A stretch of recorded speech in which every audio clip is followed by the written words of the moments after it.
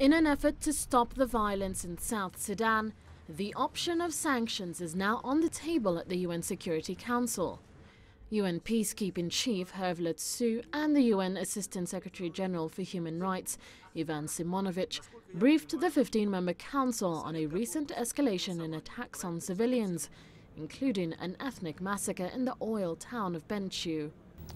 Most of us suggested using the principle of deterrence to send a message unequivocally to the parties responsible for this impunity that it must not happen again.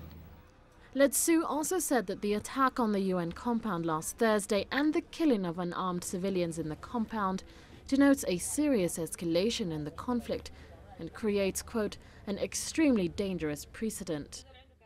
The United Nations is doing everything it can to protect the civilians that are fleeing the violence, the war.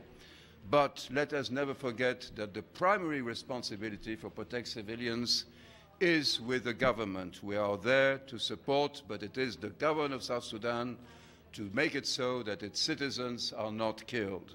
The United States and the European Union have already threatened South Sudan with sanctions. President Barack Obama earlier this month authorized possible targeted sanctions against those committing human rights abuses in South Sudan or undermining democracy and obstructing the peace process.